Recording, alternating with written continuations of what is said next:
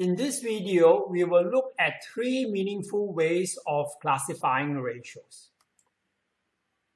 First, we'll look at two perspectives of ratio. One is the multiple batch perspectives, the other one is variable parts perspectives. Now take a minute to analyze these two representations. What are the main differences between these two perspectives? So for the multiple batch perspectives, we begin by creating a batch. Like for example, this batch consists of two parts. One is 3 cups of grape juice and the other one is 5 cups of peach juice. We first fix the ratio of 3:5 by having a total of 8 parts. 3 parts are for the grape juice and 5 parts are for the peach juice. Now for the multiple batch perspective, since we have already one batch, we iterate it, means we get more and more batches until the number we want. In this case, let's say we make 4 batches. So then we will have a total of 12 cups of grapefruit juice and 20 cups of peach juice. Now what about variable parts perspectives?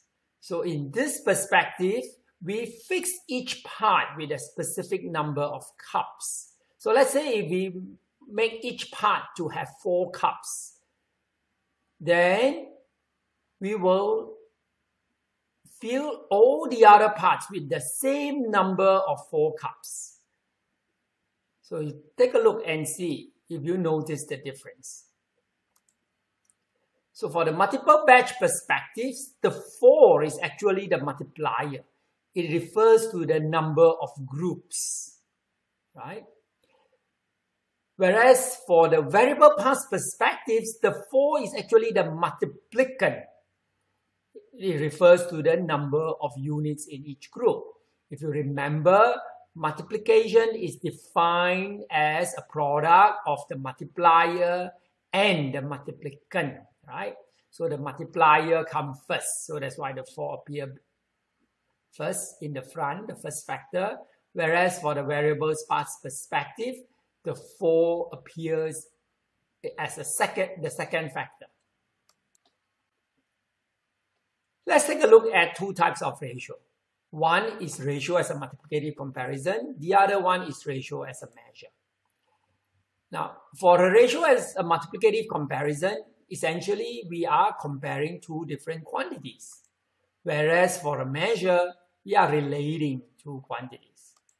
So what are the differences do you think you can see between these two types of ratios?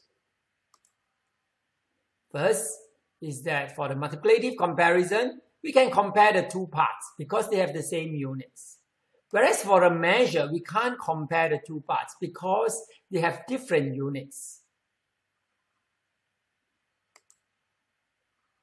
For a multiplicative comparison type of ratio, the part-whole conception makes sense because the whole is made up of 2 parts. Whereas for measure, the part conception doesn't make sense because the number of meters and number of seconds cannot be added. Another difference is that we can combine the 2 parts to form a ratio as a multiplicative comparison. Whereas for a measure, we can relate the 2 parts or 2 components to form a new measure or a new quantity. Example of such measure is speed, which is a quantity to measure fastness. And normally, we can see it as a rate of change of distance with respect to time. So if you want to talk about speed, you are actually relating 2 different quantities, distance and time. So that's the use of ratio as a measure. So normally when we use a ratio as a measure, we are interested in the unit rate. In this case, how many meters in 1 second, which is 3/5 meters in 1 second. So some books differentiate between these two types of ratio. They call a multiplicative comparison as a ratio, whereas they call a measure as a rate. So as long as the two quantities has different units, some textbooks just call it a rate. That's how they differentiate. We can subdivide ratio as a multiplicative comparison into two subtypes. One is the part-part comparison. The other one is part-whole comparison. Let's begin by considering a ratio that is made up of 3:5:8. So in this case, it's the part is to part is to whole type of ratio. Now, do you know why it is actually not necessarily to specify all three parts for this case? The reason is because if you know any of the two parts, you can always generate the third, right? So if we are focusing on the 3 cups:5 cups, then it's a part-part type of ratio.